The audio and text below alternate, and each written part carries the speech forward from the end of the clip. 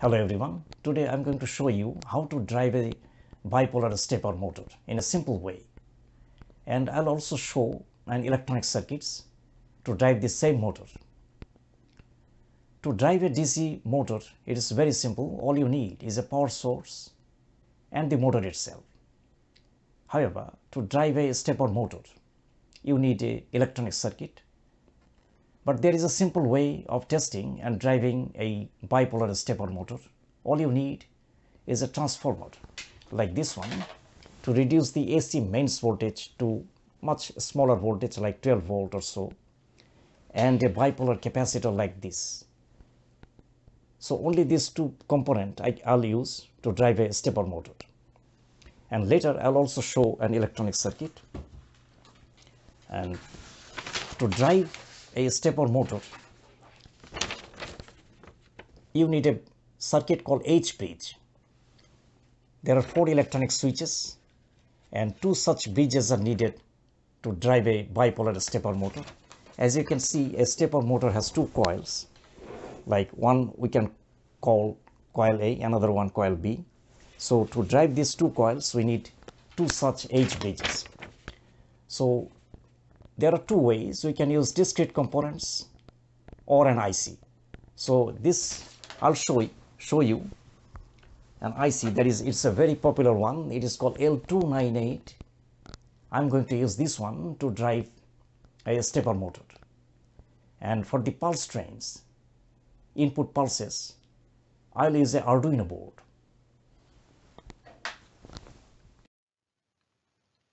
A common bipolar stepper motor looks much like this. It has 2 coils, coil A and coil B, and its symbol is usually like this. I am not going to go into details how a motor spins. I'll just explain how to generate pulses to make the motor spin. The simplest way to drive a bipolar stepper motor is to use a low voltage AC source and a bipolar capacitor. One of the coils is connected directly to the AC source, and other coil is connected to the source through a bipolar capacitor. The capacitor creates a phase difference in between the coils. The blue one is the current going through the coil A, and the red one through coil B, and there is a phase difference between these two. In the ideal case, the difference should be 90 degrees, but even if the difference is not exactly 90 degrees, the motor will spin. In each cycle, motor spins 4 steps: step 1, step 2, step 3, and step 4. Each 90 degree means 1 step. Now the steps are animated.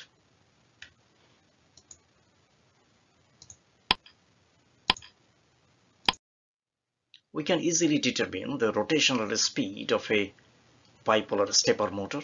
For instance, here, if we use our AC mains, the frequency is 60 Hz. So the time period is 16.66 milliseconds. 4 steps in one complete period. The time for each step is 4.166 milliseconds. The motor I am using needs 200 steps for a complete revolution. One complete revolution takes 0.833 seconds. In 1 minute, the rotation should be 72, so the motor speed is 72 RPM. In this simple drive project, I use a stepper motor. The model number is shown here. A bipolar capacitor, that is 470 microfarad, and a low voltage AC source is obtained using a transformer, 115 volt 60 Hz AC to 12 volt AC. The parts are shown here. Here is the stepper motor, the transformer, and the bipolar capacitor. The complete circuit is shown here in this photo: the transformer, the capacitor, and the motor.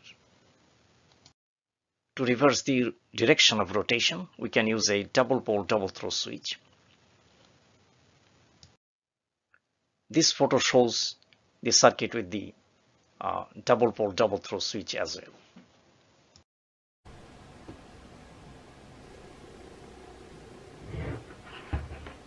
This is the stepper motor that I'm going to show how to drive. On the back we can see the model number, manufacturer's name, and some other information like angle per step. And here the two coil terminals, coil A and coil B, are shown.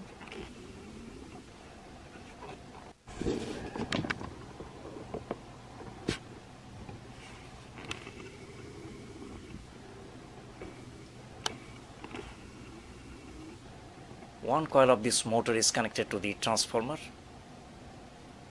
and the other coil via a bipolar capacitor. A double pole double throw switch is used to change the direction of rotation, clockwise or counterclockwise. This is the switch.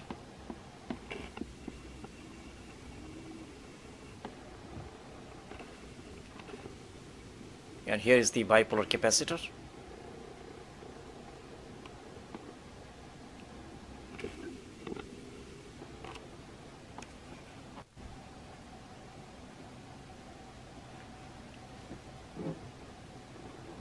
Motor is switched on. The direction of rotation is changed by this switch.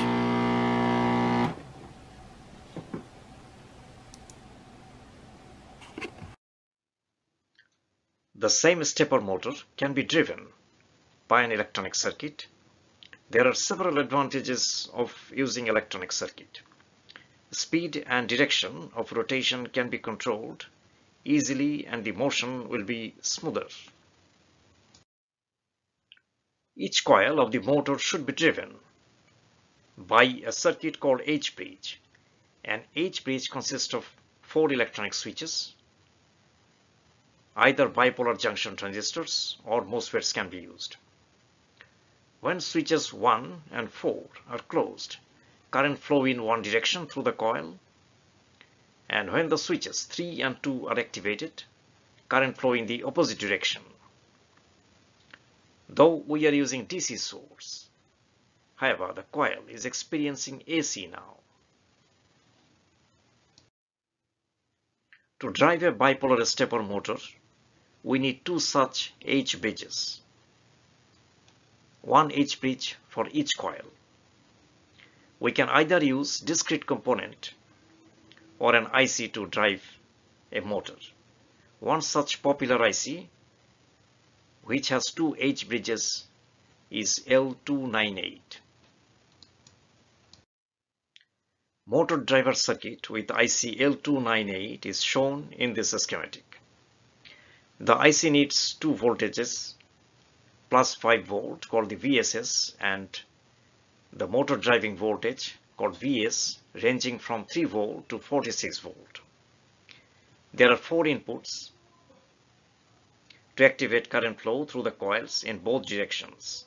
Sequence of appropriate pulses can drive the motor and the frequency controls the speed of rotation. There are some bolts available using IC298, a plus 5 volt regulator, and some connectors. I used one of these bolts. An Arduino board is used to generate sequence of pulses to drive the motor.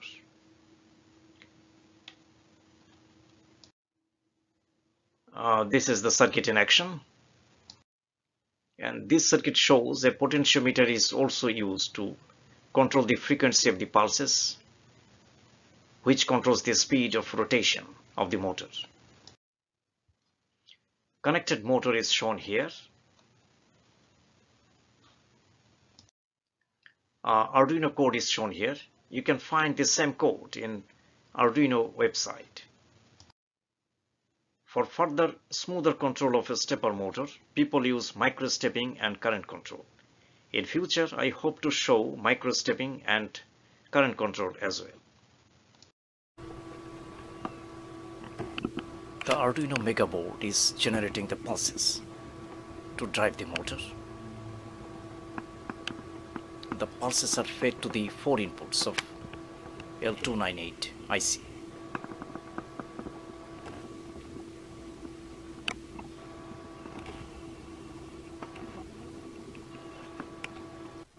Two coils of the motors are connected to the two terminals. I am using 12 volt for the motor driver. It should be mentioned that if we increase the rotational speed, we must increase the motor driver voltages. Otherwise, the motor will stall.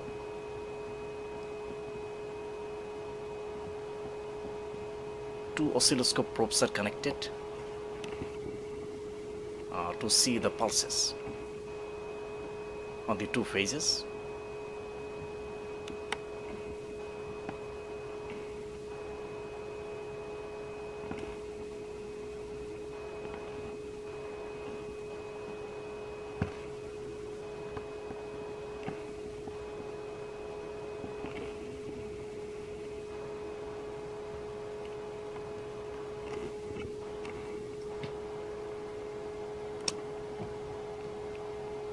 I am now increasing the rotational speed, and you can see on the screen the frequency is going up.